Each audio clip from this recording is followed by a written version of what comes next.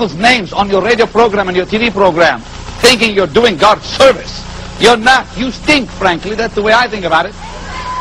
One verse that said, if you don't like him, kill him. I really wish I could find it. I remember a man in Sault Ste. Marie, Ontario, that turned into a snake before my eyes, and 2,000 people saw him. Only those who have been giving to God's work will be spared. Hallelujah. Now you can make checks payable, of course, to Benny Hinn Ministries. If you're using your credit cards, make sure to put your name, your account number, your expiration date, and sign what it says signature. When Benny Hinn's show moves on, he doesn't get to see the sadness of the families left in his wake. Laura Twilley's daughters write to their mother every week, still trying to understand how she could die after her miracle. Let's clear up a couple of things. First of all, about the cures. Do you cure people? Does the Lord cure through you? What really is it? Well, first of all, I don't cure anybody, Bill. I never said I did. Release this anointing, and I speak forth the word of deliverance, and I cast every demon out. You devil of cancer, diabetes, heart disease, and AIDS, come out!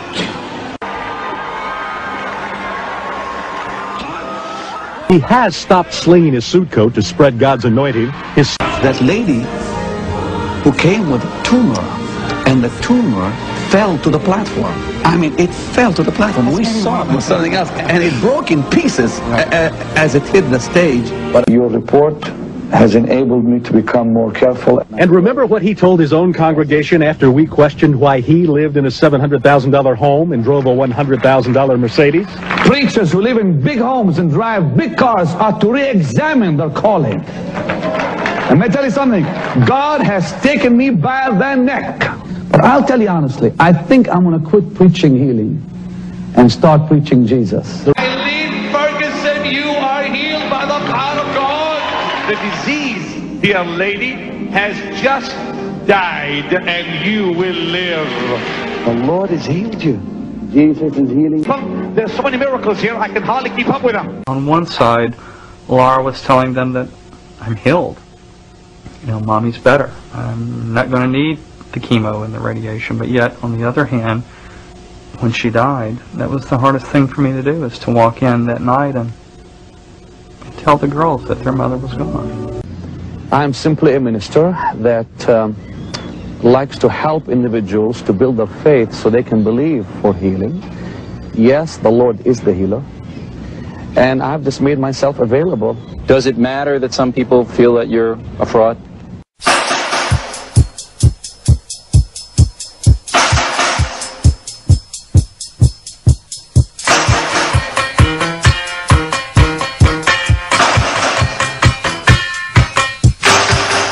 His ministry now rakes in twice as much as before, more than $2 million a month now. A year ago, he denounced miracles for money. If I ever stood on a platform and said, I have been to heaven and seen Jesus, leave my meeting. The Lord spoke to her audibly and said, tell Benny, I'm going to appear physically on the platform in his meetings. Lord, do it in Phoenix, Arizona, in the name of Jesus. I want to see it. Tell me about your visit to heaven. How many visits have you had? Several. If I ever tell you I can take you to heaven with me to visit Jesus, leave the service. Suddenly, what appeared to be the bosom of that person appeared the face of Jesus. Most people have difficulty believing, yes, that any human being can go to heaven and come back and talk about it. Yes, that is true. But seeing the results of your life on earth, I've been with you. I've seen the incredible work you have in India. Yet some, please forgive me, simple-minded people have sat in meetings and listened to such nonsense of people telling them they have visited heaven and gone and talked to Abraham and had coffee with him. Let me tell you something. I've seen angels myself. For a whole year in my bedroom, I saw angels in 74. And every so often, I still see them. I mean, I've had experiences with angels. They'll get your hair to stand up even with hairspray on it. A perfect healing. So they must be healed. Exactly. So if she's not healed, then we have a problem. We have a problem. Do you know something about it that I don't know? Well, we know nobody called this woman's doctor before Benny ran and reran this miracle healing on TV. We know one of those children is not even hers. And we know the lady has not been healed of AIDS because just this week, we had her tested to find out. But you also say you only put on television miracles, miracle healings, which have been medically verified and proven. You know, So all we want to do is see the basis on which you say that.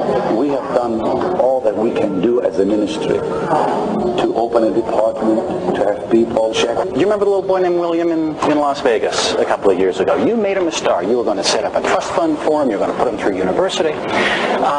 He was supposedly cured of blindness. He's not cured of blindness. We have a hot victims hotline where people call us with their stories, and the stories are endless of people who had loved ones die after they were proclaimed on television that they were healed, having little children told that they were healed of hearing or eyesight or innumerable, and then or the reason you weren't healed is you didn't give enough money.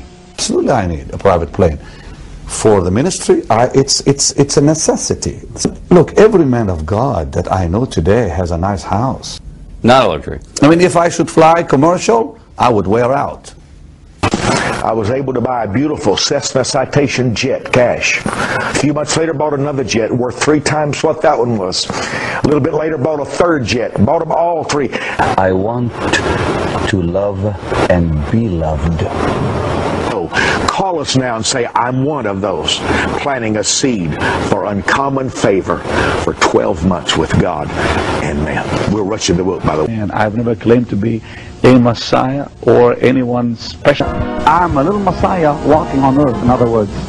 Tonight, the ministry of Benny Hinn responds to an iFiles investigation which revealed 2 heroin-related deaths within his ministry. After returning from California this week, Hinn spoke to his employees about the public revelations. He also sent someone to talk to our Tony Pipitone. Benny Hinn had agreed to talk to us in person about his church, but canceled after seeing our report last week. Instead, he sent a spokesman who says Hinn is upset about that report, a report on the role of heroin in the deaths of 2 employees. Those employees was David Delgado, one of Benny Hinn's personal assistants, the man helping Hinn into his jacket before a crusade appearance last year.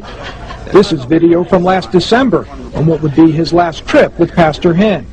At the time, an Orange County homicide investigator was looking to question Delgado about the source of heroin that just weeks earlier had killed another employee of World Outreach Church.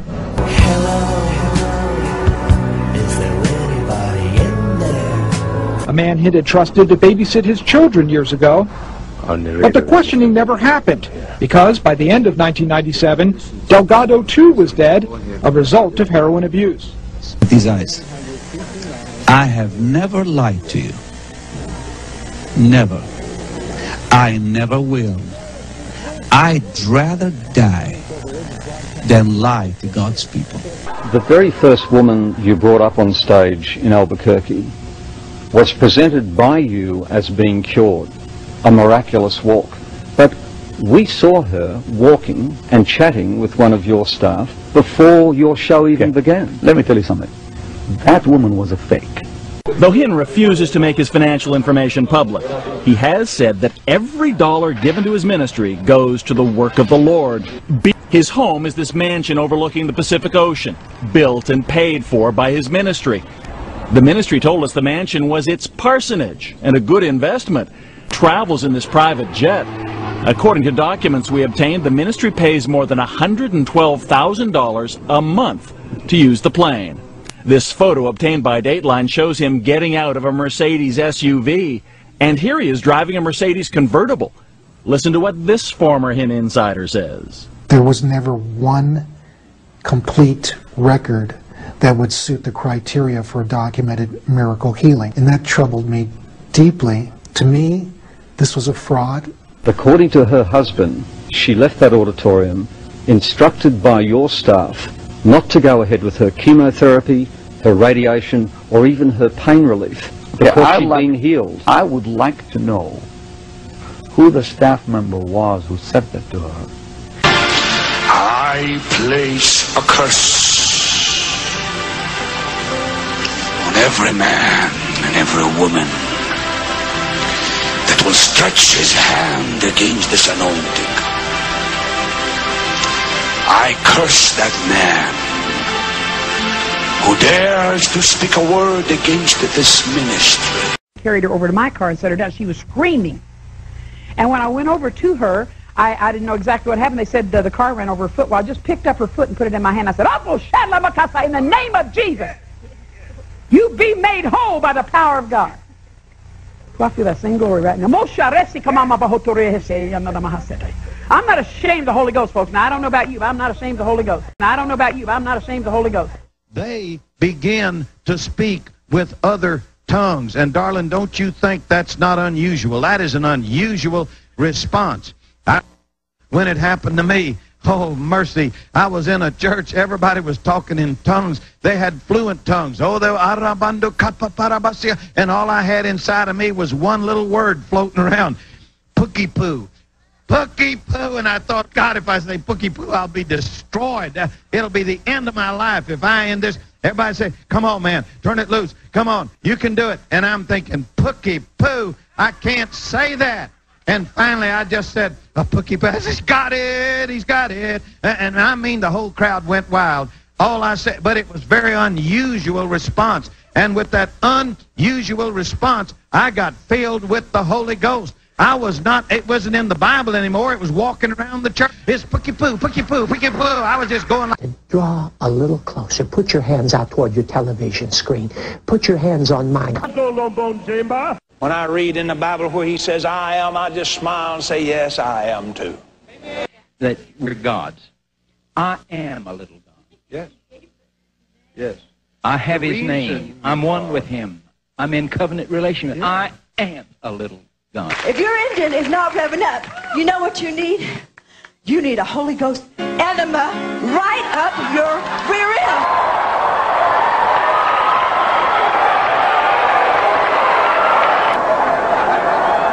What other people think. No, doesn't matter what they think. Ooh, do bordiesta pacaliado. Oh, le bevdia pashodopre. In a mamba no bogo lombon jemba. My name on Boribia Casti at Solososo. Ooh, preferia. Yeah, no, the vocal boss they say she fede. Come from Pangala, my head, and they scab. Full bomb in my epe, Pramaton, Dobo, Bolivia.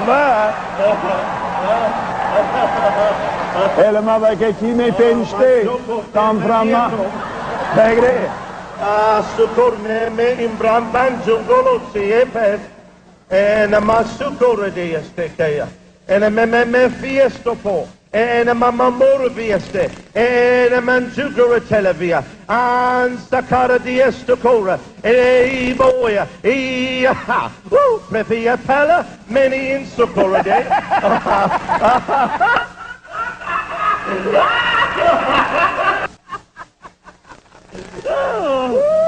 Se me le paghi visti di popon romongo goi dava Come sti scompun primelo greo ma man nanga mal bal deva man la Deliver. Dwight Thompson. Now be sure to get this straight.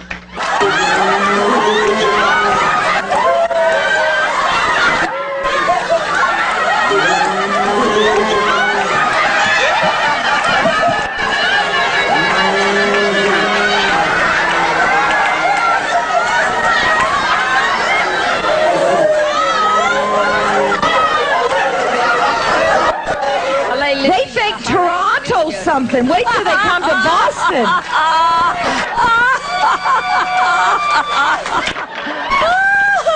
Toronto leave us to ourselves. Don't leave us to our foolish thinking. Lord, we want all that you have, all that you have. Yes. And Lord, if it blows our little minds, let them be blown. Father, we want all of what you have, all of what you have. We thank you. Hallelujah. Hallelujah.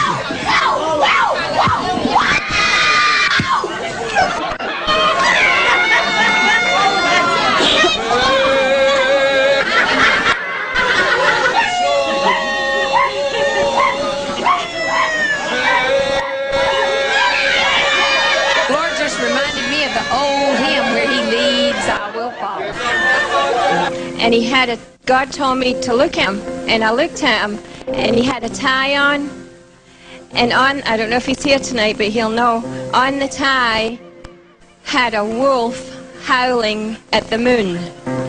And the Lord said to me, will you howl for me? I said, don't ask me to do that, Lord. He said, if I ask you, will you do it? He said, if I can't ask you to do something in your own house, how are you going to do it out there? So,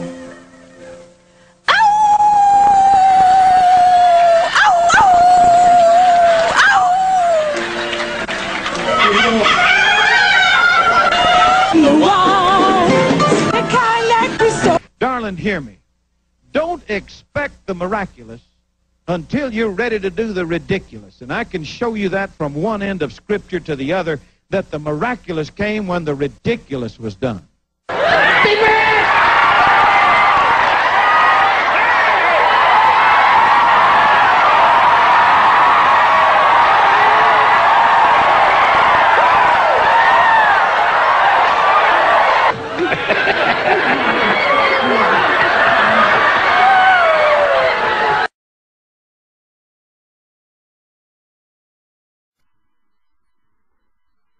The Lord also tells me to tell you in the mid-90s, about 94, 95, no later than that,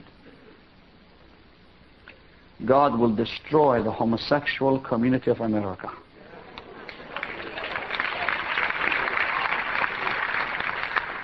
But he will not destroy it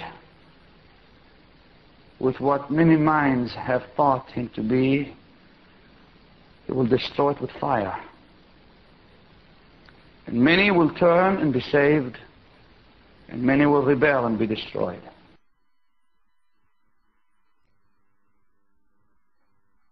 The Spirit tells me Fidel Castro will die in the 90s. Oh my. Some will try to kill him and they will not succeed. But there will come a change in his physical health, and he will not stay in power. And Cuba will be visited of God. The hour is urgent. Many of you have known me for many years, but I'm telling you right now, things I hadn't said years and years and years ago. I believe, hear this, I believe that Jesus, God's Son, is about to appear physically in meetings and to believers around the world, to wake us up. He appeared after his resurrection, and he's about to appear before his second coming. You know, a prophetess sent me a word through my wife right here, and she said, tell your husband that Jesus is going to physically appear in his meetings. I'm expecting to see, I'm telling you that, I feel it's going to happen. I'm careful in how I'm saying it now because I know the people in Kenya are listening. I know deep in my soul something supernatural is going to happen in Nairobi, Kenya. I feel that. I may very well come back, and you and Jen are coming to, Paul and Jen are coming to Nairobi with me. But Paul, we may very well come back with footage of Jesus on the platform. You know that the Lord appeared in Romania recently, and there's a video of it, where the Lord appeared in the back of a church, and you see him on video walking down the aisle. Yeah. Paul, do you remember when I came on TBN years ago and showed you a clip of the Lord appearing in our church in Orlando on the balcony, on the wall? Yeah, you remember that? Very well. I saw it. That was 80 something, 86, whatever. You know, I always wondered why the Lord, why did he do that? Do you know why now I look back? That was the beginning of the greatest move of God in our church. Because 83, 84, and 85 were horrible years for me. Horrible years. 86, the blessings of God began. But they began with this manifestation of the Lord's face on the balcony. That stayed for 8 weeks. 8 solid weeks. The Lord has done this in the past. But He's about to do it again. Now hear this. I'm prophesying this. Jesus Christ, the Son of God, is about to appear physically in some churches and some meetings and to many of His people for one reason, to tell you He is about to show up, to wake up. Jesus is coming, saints.